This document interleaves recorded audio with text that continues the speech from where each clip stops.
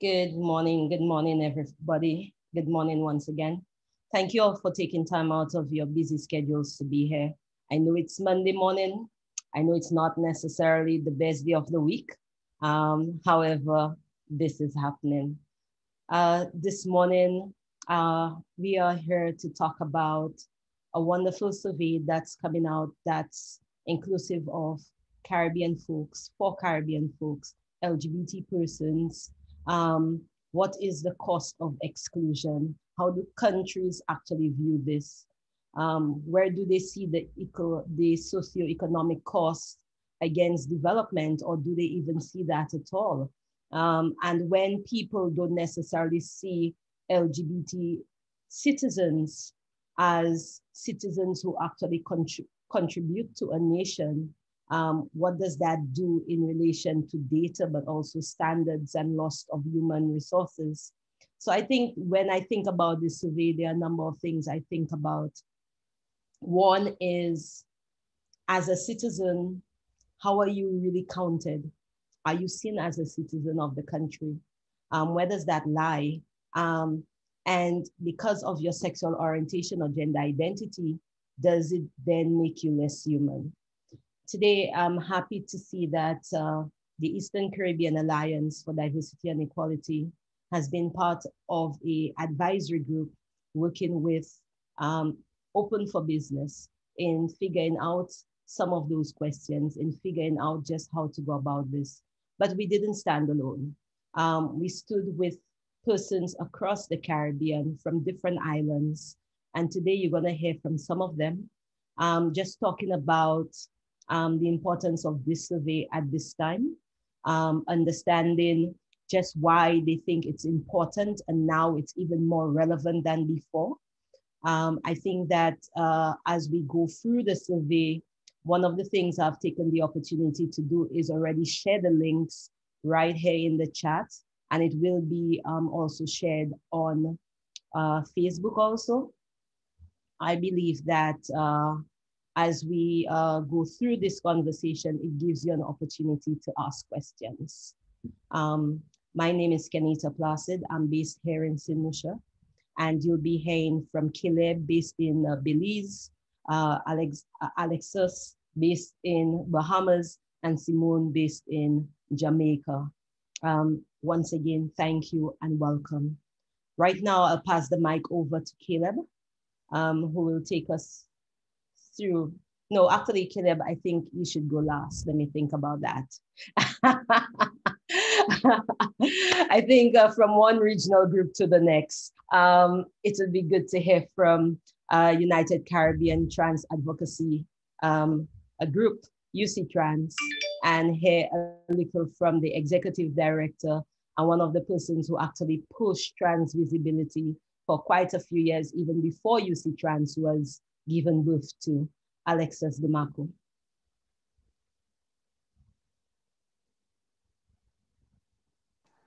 Can you hear me? Okay, it's press off mute. Good morning, everybody. It's a pleasure to be a part of this early morning session. Like, it's Monday morning, but we have to get the work done. So let's start off. I think this is a great opportunity, especially with Open for Business, for the visibility of trans communities, which were normally left behind in data collection. Some of the questions being asked on the survey will capture some data that is long missing from the Caribbean region. And due to COVID-19, some of the information that's needed is very pertinent, especially as it relates to Caribbean persons. As you know, the Bahamas is a tourist destination. And us being a part of this survey and us being a part of Open for Business to see exactly how many persons, how do people feel when they visit our countries? How people feel when communities are left behind, the very communities that should be taken care of. So for me and UCTrans, I think it's a great way and it's an opportunity to collect data, to find out more information on who is in our country, who is in our Caribbean region, what were some of the issues that they were facing living in country. Even those in the diaspora would have access to this information. And if you would look at some of the questions being asked, you would see some of that information being captured for those persons living in the diaspora. And many of our trans communities have already started and have been relocating to different countries around the world. So I think pushing this survey out to those in the diaspora will be also important to us. But as a trans movement in the Caribbean region, this is a part of our work, and collaboration is a part of our work to ensure that we get the maximum resources, the maximum help, the building of our capacity in our organization and for our trans communities. So at this time, I'd like to thank Open for Business for including trans communities as a part of this project.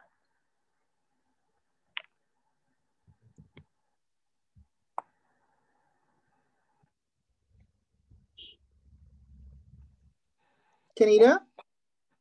Thank you so very much. I was actually trying to find where the page disappeared to. Right about now, we go over to Simone Harris from Jamaica for a few words. Thanks, Kenita. Morning again, everyone. Hi, Alexis. Hi, Phil. So I'm Simone Harris from, based in Kingston. I'm from Jamaica. I'm based in Kingston, Jamaica. I want to thank the organizers for including such a diverse, bringing together such a diverse group of people from across the region. Not often that I have the opportunity to sit with amazing people like you in one meeting. So thank you for that.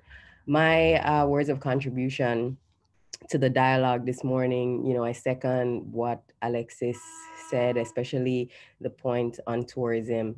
I think this study, it's absolutely timely.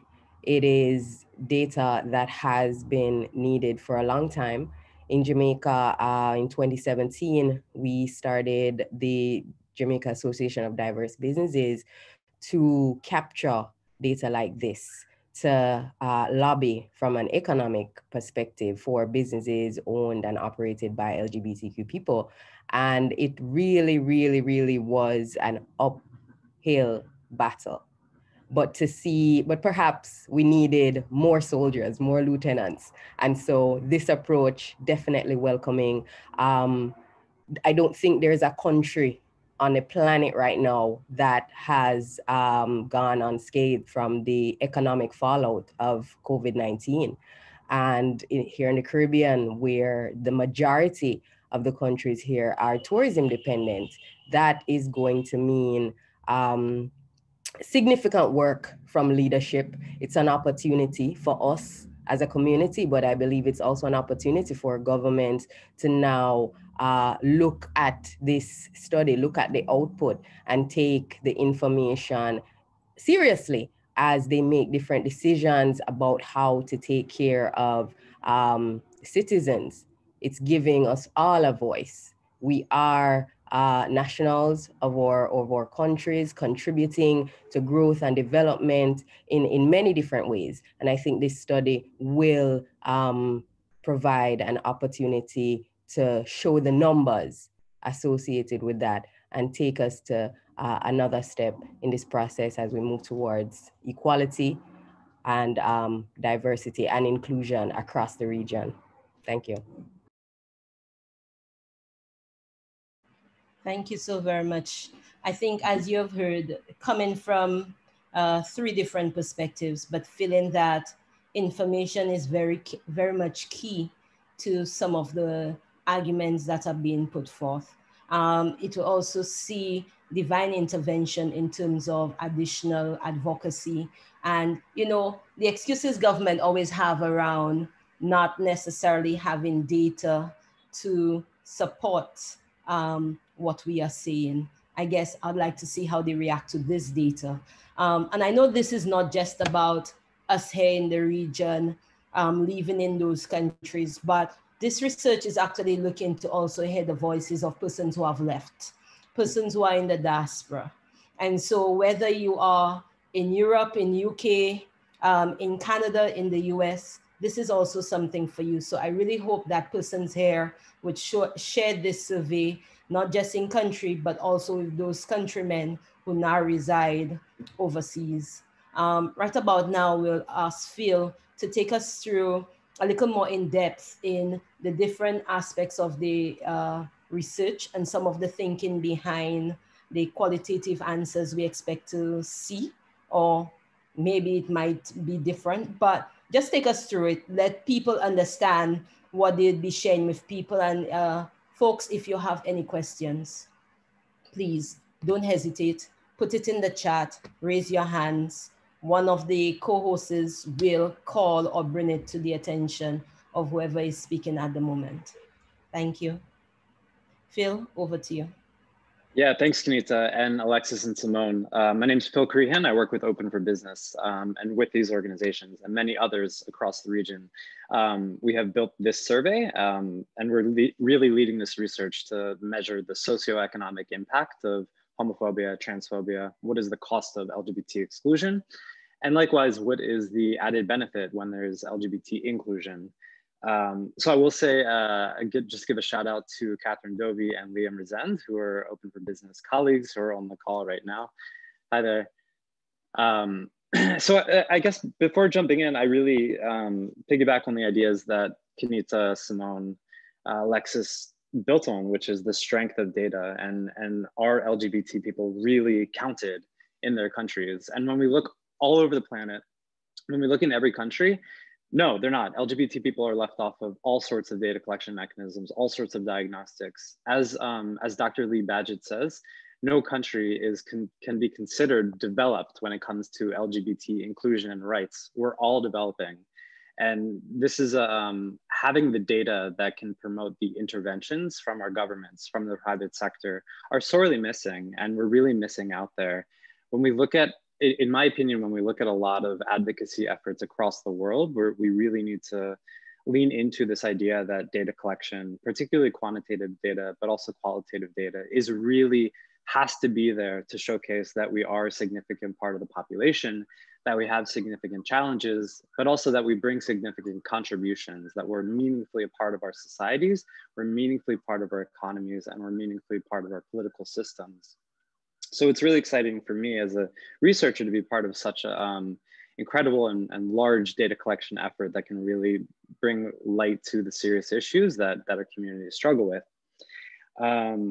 So I would say the research itself, maybe before I jump into that, I'll say Open for Business. What is Open for Business? It's a charity, it's a coalition of many multinational corporations who came together that said, we want to be much more active on LGBT issues, not only in the workplace, but also in the country context that we work. But to do so, they really needed the justification why to work on these issues was part and parcel to their business interests, but also to an economic interest. So Open for Business said, let's provide this data-driven case why LGBT inclusion and LGBT rights are so connected to business and economic outcomes. And they've done that the world over with a number of global diagnostics that really utilizes pre-existing data to say, of course, LGBT rights are connected to business and economic outcomes. More recently, they did this in Kenya with, by first and foremost saying there is an economic cost to LGBT exclusion, and that tallies to around $1.3 billion of GDP per year. So that's a significant loss. That's around 1% of GDP, around that. And the strength of that is that there is an articulated human rights approach to this, and in tandem with this, now in Kenya, they have this economic costing exercise, which really gets the attention of the private sector, of certain ministries in the government who have never before been activated to work on LGBT inclusion. So this new economic pathway is really strong. And what that has led to is our colleague, she has convened the many corporations in the private sector to adopt a non-discrimination policy, first ever in the country. It's just such an incredible example of how when we build this socioeconomic case, we can use it to activate those who have never quite been activated before, to promote rights, to promote inclusion. It's just another way to really meaningfully work on the issues that we work with by really pulling in the data-driven case. So turning to the Caribbean, this is something, there are two regional case studies now. One is in the English-speaking Caribbean and the other is in Eastern Europe.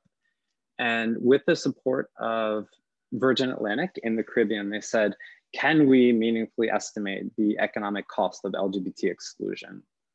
And we said, yes, we absolutely can, but we need to first and foremost collect more data because there are so many data gaps.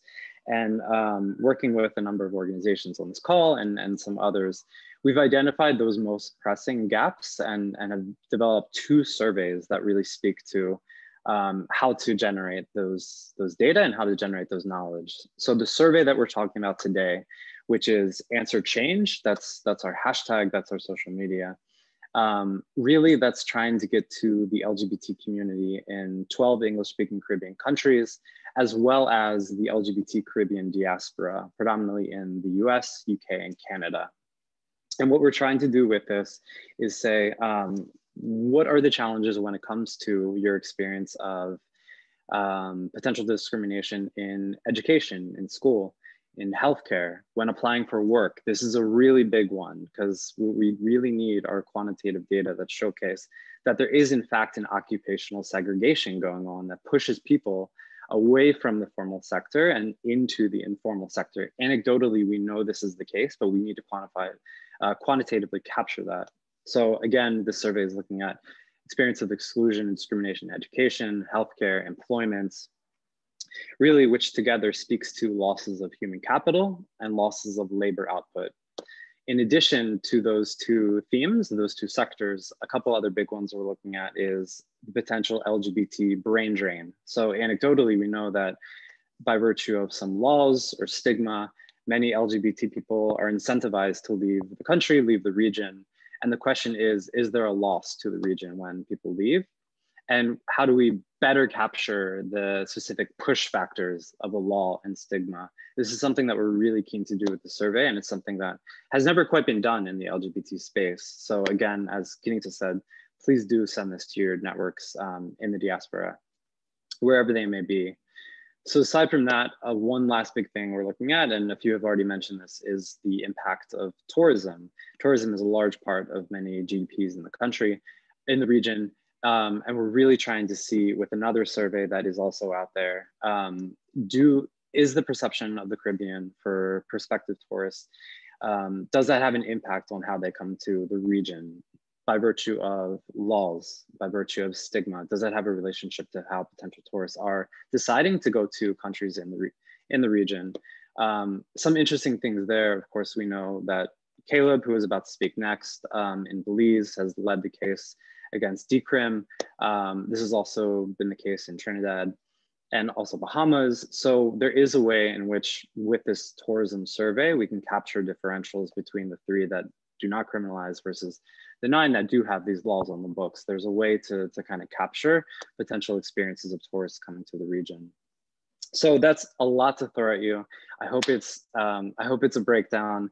I want to turn it over to my colleague, Liam, who is doing a lot of work with the interviews, because one of the big parts of this is capturing the experiences of business leaders and what it is for them to work with the LGBT community. How are they getting over this occupational segregation? How are they better working with the community so that they have socioeconomic empowerment and livelihoods?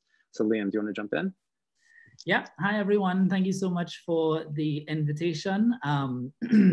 Hopefully many of you would be able to realize that I'm from Trinidad. I have been living in London for about 10 years now, but really excited to be working on this project with Phil and Catherine and the Open for Business team.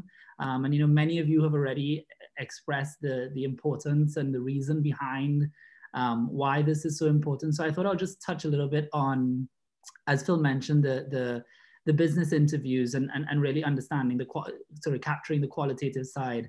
What we are doing is, alongside the surveys that Phil mentioned, is we are interviewing a cross-section of business leaders across the Caribbean and really looking at the diversity of business leaders, from multinational corporations to local organizations to companies across various different sectors, whether it be energy, banking, tourism, professional services, and really asking them, many different questions around, whether they have, inclusion and diversity strategies that exist within their organizations. How are they attracting and retaining LGBT staff?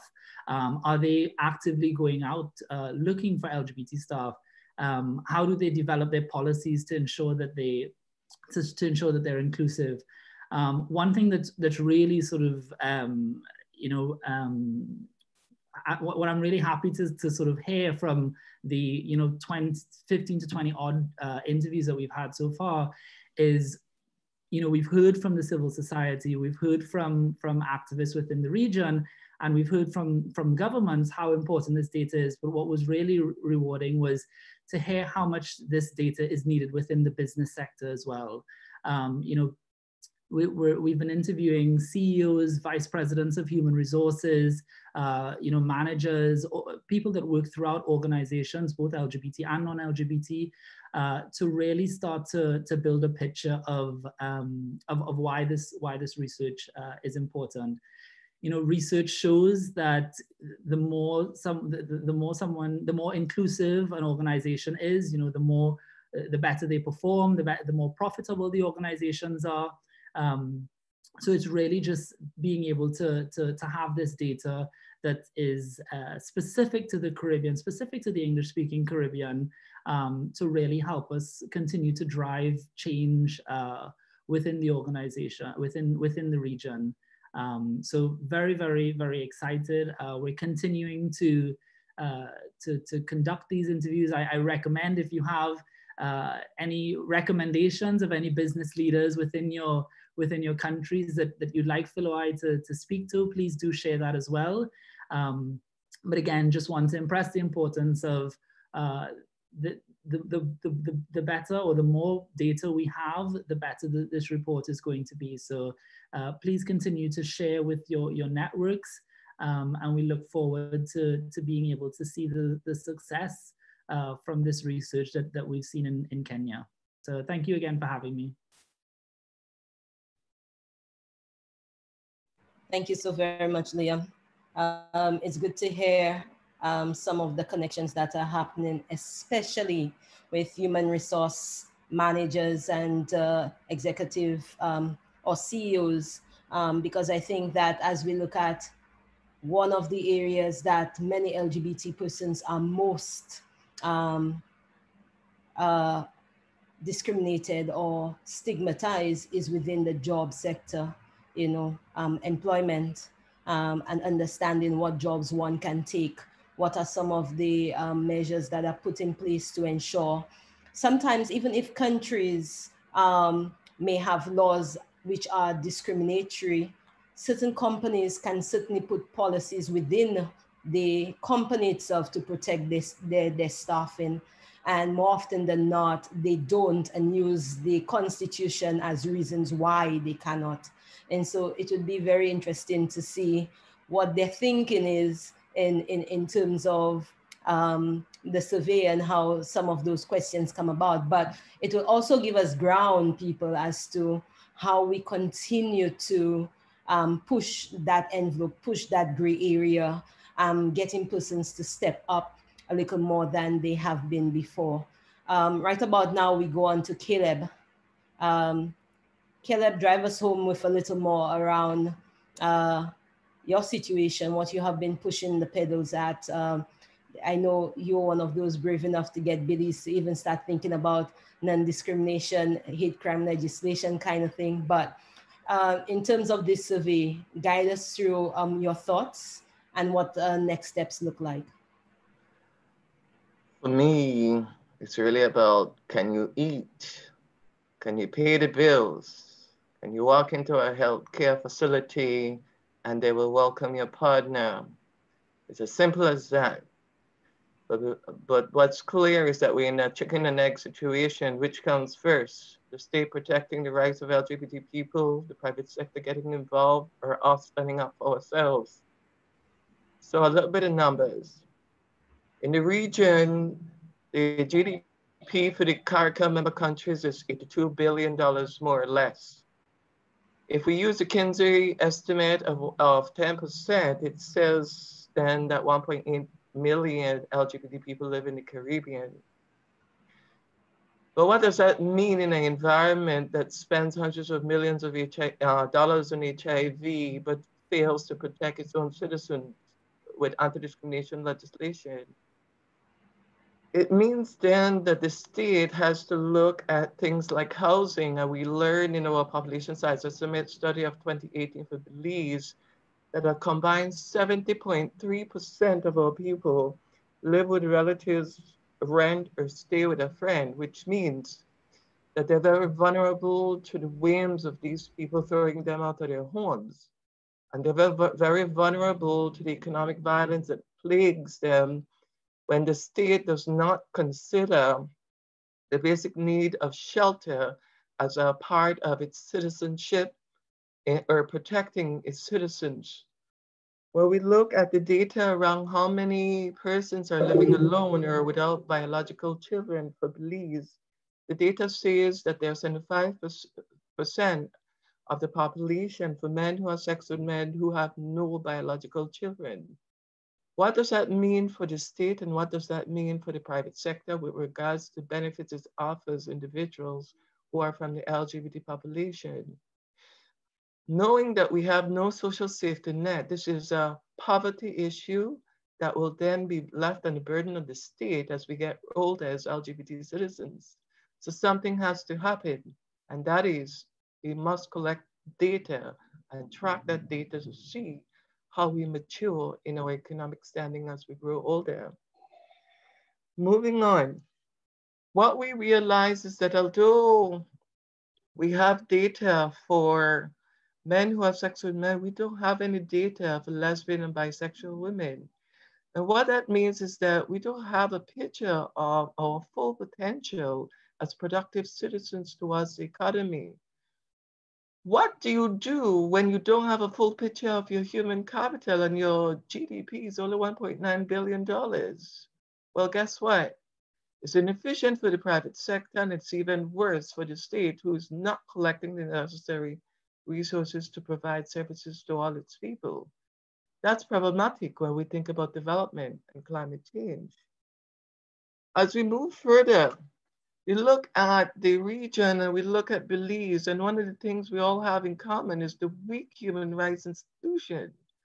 For Belize Human Rights Report, especially for the list of responses in the International Covenant for Civil and Political Rights, I learned that our interim human rights institutions are the National AIDS Commission, the Council for Aging, and the National Committee for Families and Children.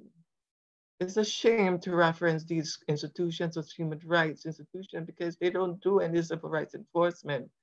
They don't address the economic concerns of LGBT populations. And I'm sure it's a similar problem across the region. We are challenged with the chicken and egg situation. Do we deal with our rights first, or do we deal with economic empowerment first? I say as LGBT citizens of CARICOM, we must address these two things simultaneously, and the private sector has a role to play in advancing these two things in our citizenship. CSOs will clearly carry the burden of driving the discussion and debate and the advocacy of intervention from an economic lens. But CSOs also carry a responsibility of moving forward with community-led research that reflects what we need, not what the state wants. And that means we're in direct conflict with the way the state includes us in its economic planning. We're in direct conflict or invisibility with the way the private sector does not speak about us across the region. We must speak up through data.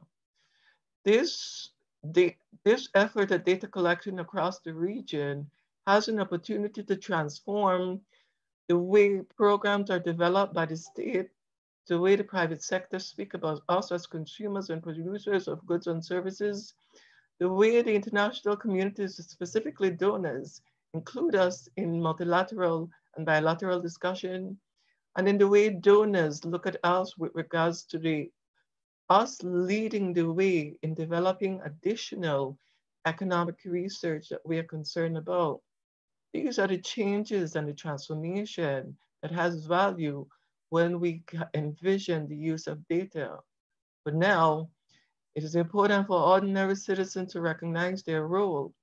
It is time for them to be counted and counted clearly, and to show that they care about their existence when it comes to improving quality of life. And I'm finished.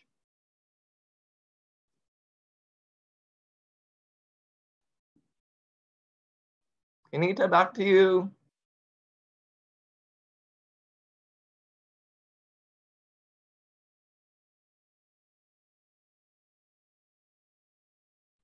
Anita, you going?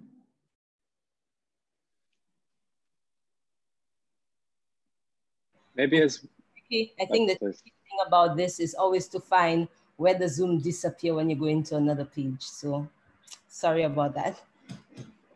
I mean, Caleb, you have given us a lot of food for thought, and you have gone deep into some of the statistics, which again is always helpful to marry and to see exactly how things are being reported, but also what is the reality. So Caleb, a hearty thank you for taking time to really hold this down and connect the dots, national, regional, international.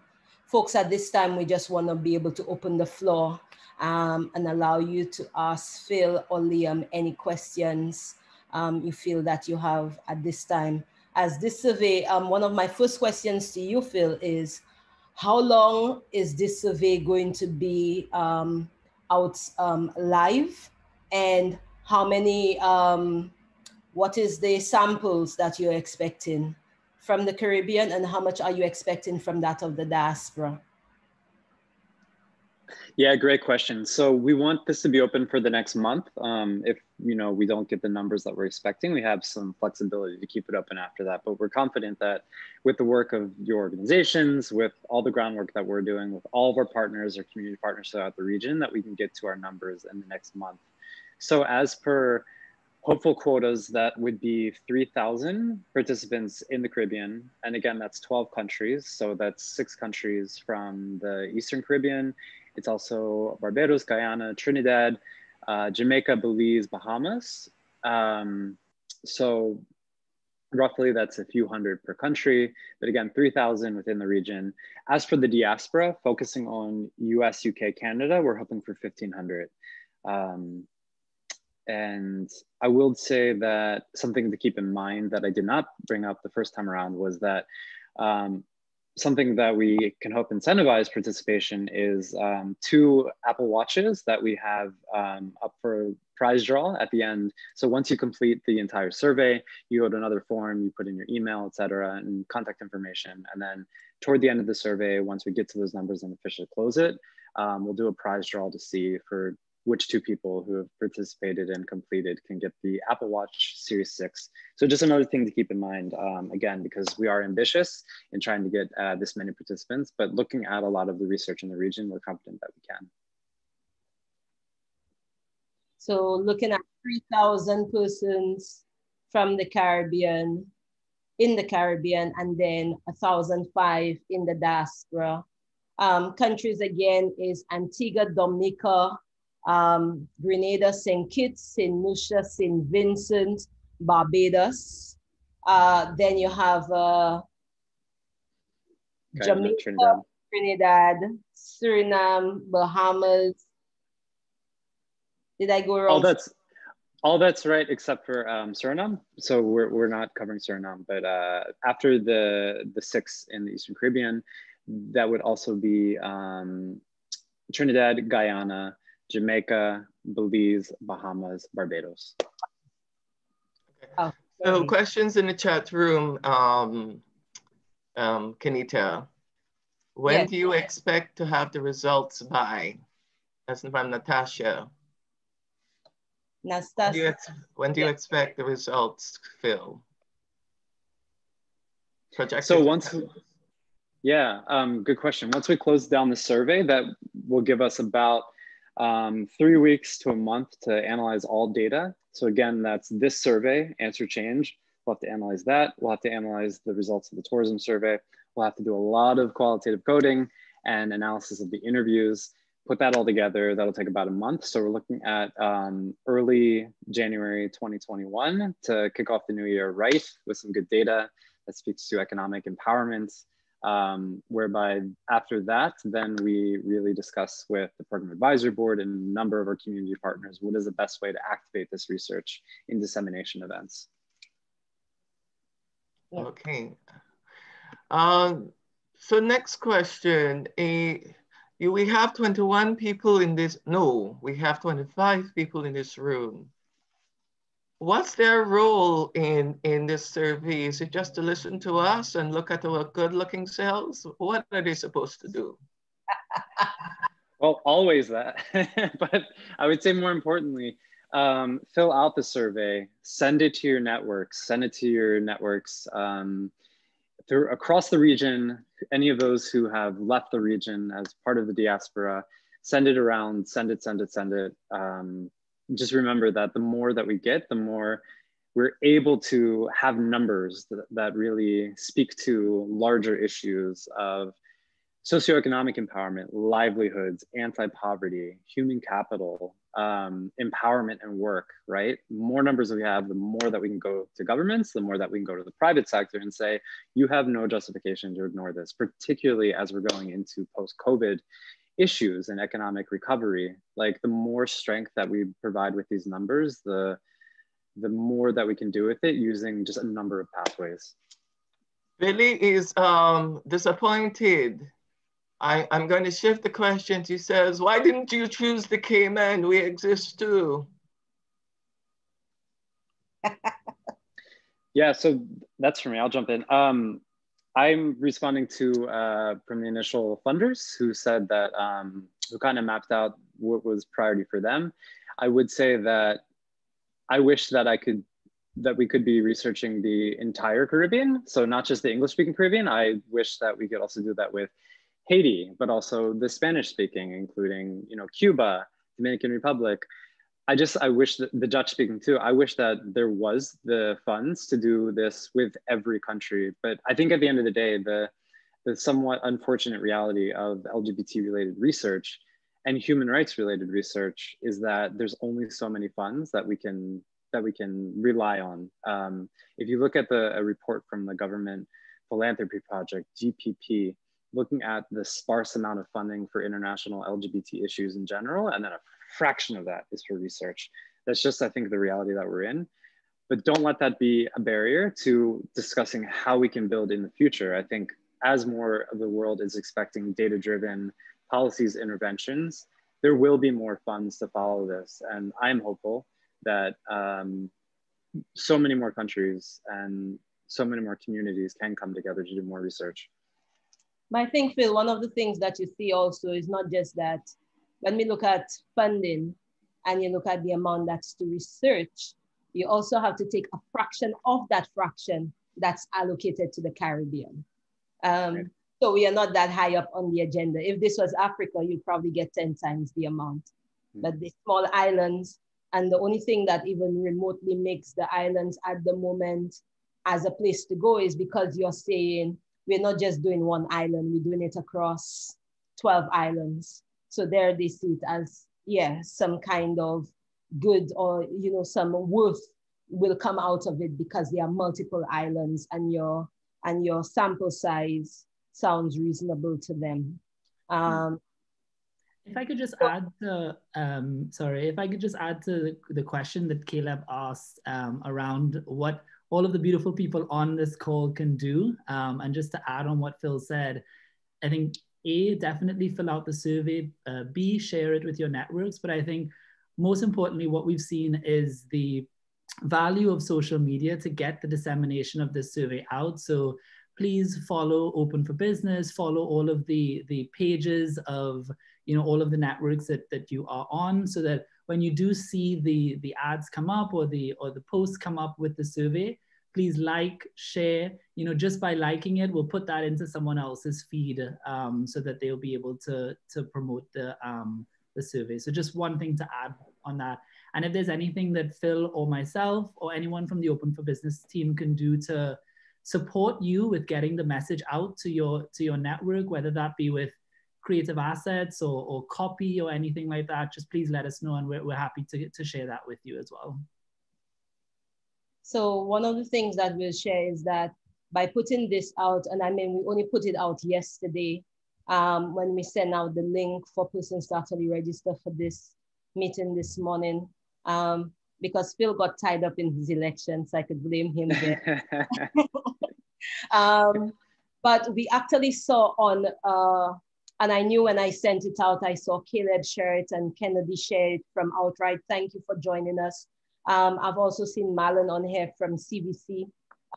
These are the people who actually have access to networks who can amplify this. But one of the things that I saw is that on ECADE's Facebook page, I would have seen that this ad we sent out got 1,300 pics. However, only like 190 roughly engagements. But I think that's in the last 20 hours. It's fresh, it's here. If we all share the link Phil have just shared here, which is a direct link to this, and we get persons to do it now before it becomes stale, I think this is the thing to do. So if each one of us share with, not just with our network, but we share with 5 friends we have on our WhatsApp group. It's not even about just posting online. It's also those connections, whether it's a text, whether it's a WhatsApp, also share that, get it out there. Hopefully Phil will tell us that before the month is up, we actually got our quota and people actually complete the complete survey, not pieces of it, because we really need all the information. So please take the few minutes and give it and ensure others around you also doing it. Any last words?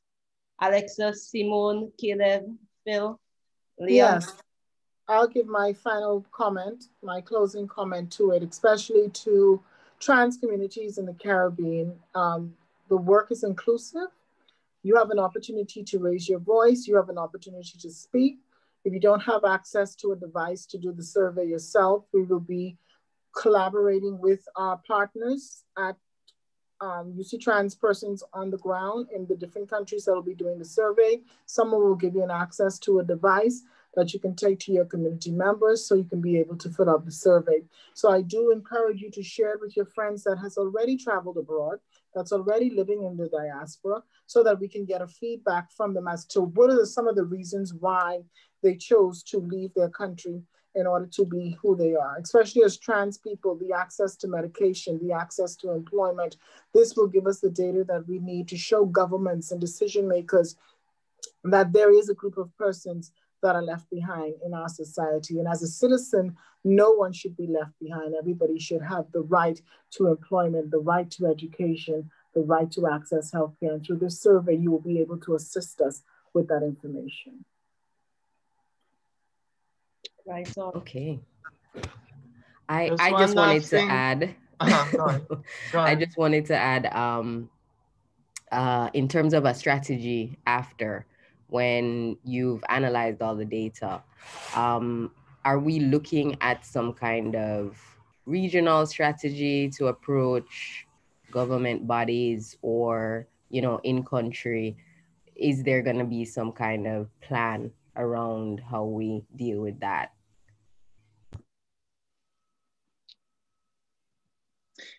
So I can jump in there. In terms of engaging, there's a few I would say 3 types of stakeholders, right? There's private sector, public sector, and particularly ministries of finance and the economists within those ministries of finance. And then international organizations like the Organization of American States. We have folks on the Program Advisor Board and community partners within each.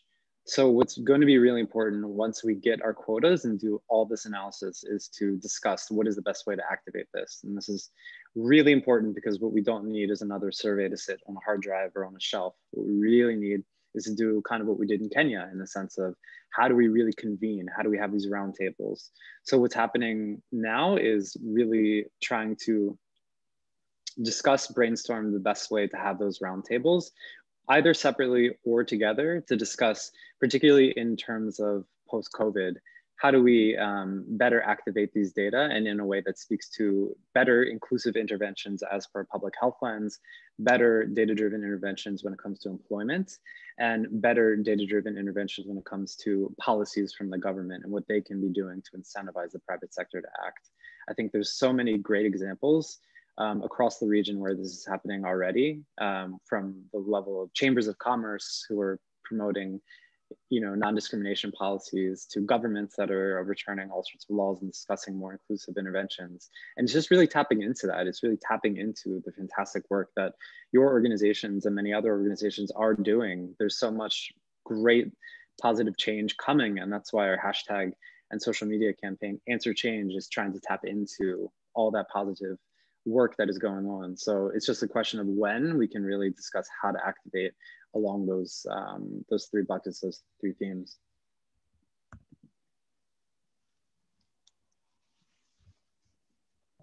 Just got put on the spot. What's next? How are you taking this forward? Simone, I love your thinking. I think that too many times we are part of these type of surveys, we are part of these movements, and we think that is going to achieve great, and then it just becomes a document on a shelf, on a desk, sometimes in a bin, never actually used. And so I like to know that taking time and energy and pushing this, that there are tangible things. And I think somewhere between Simone, Alexis and Caleb, you have people who are not gonna let you sleep, Phil. So you and me better know that you have a team that's gonna take you to the next, the next step. Sure. And not just gonna be like collect data, hoo-ha, and done. And I think for all persons who are going to invest any time and energy, it is absolutely necessary to think about already when you go through these questions and you have done it, you have any ideas of how or what can be done with it, put them together. And the next call we have like this spirit, let's make it a reality, not just words on a paper. So I definitely look forward to words becoming action and data becoming life, in a sense. One last question for me. Are we getting our own country report, or is this just a regional report? Building Canitas, we're not going to let you sleep.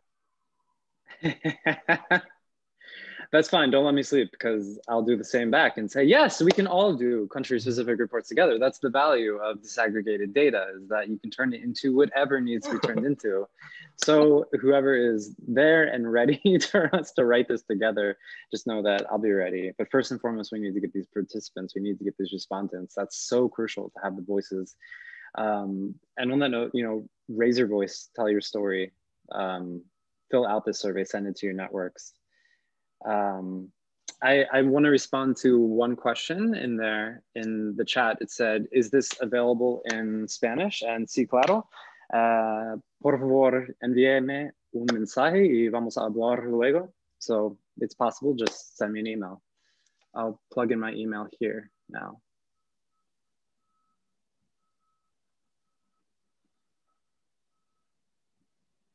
And over to anyone else who wants to jump in with a few last thoughts, just typing my email.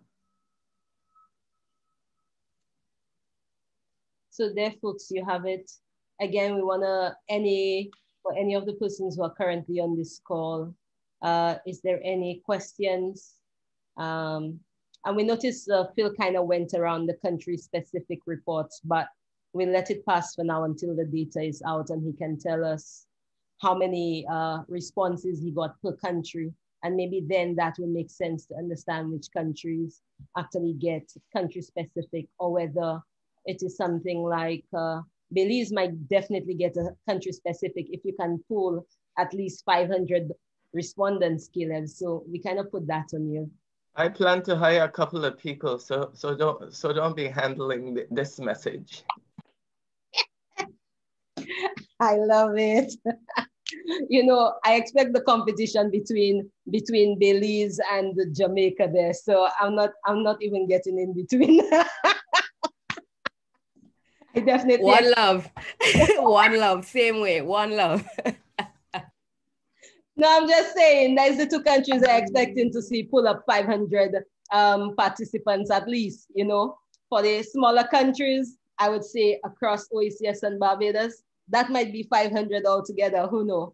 Definitely, folks, I don't want to keep you any longer. I know we're already at the 11 mark. It's really an honor to be able to share this space with you this morning. I know all of you have been working hard to get in this to where it is now. COVID happened, shutdowns happened, kind of had to refigure how those team meetings and taking things to the next level. And I know there are many persons who have been doing survey after survey, and during COVID, it felt like sitting down behind a computer and people are just taking this. But one thing is to understand how COVID impacted people, and it's a lot around mental health, something that we have to be conscious of.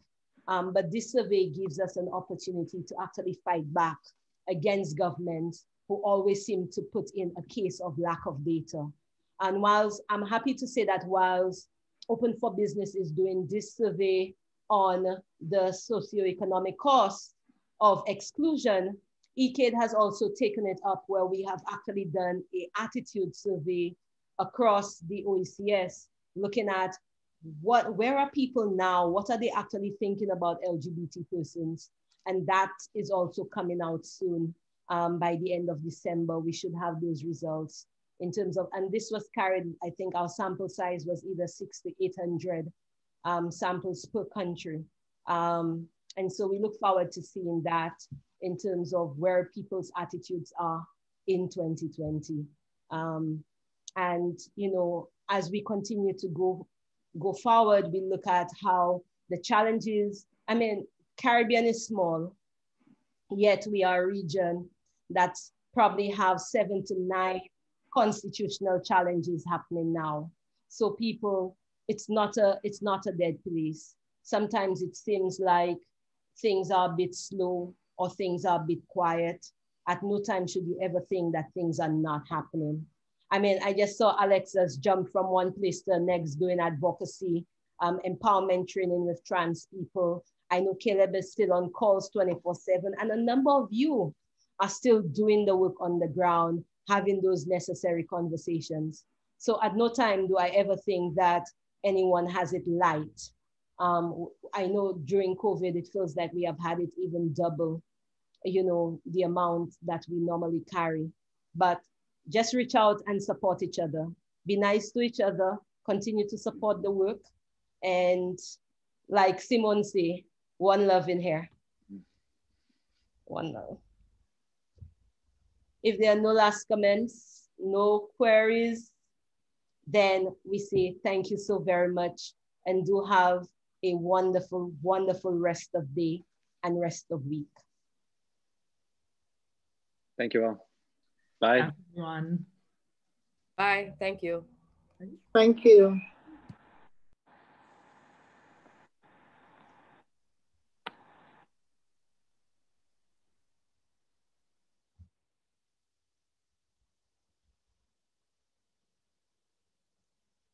Hey, Phil. I'm here. You want me to stay on?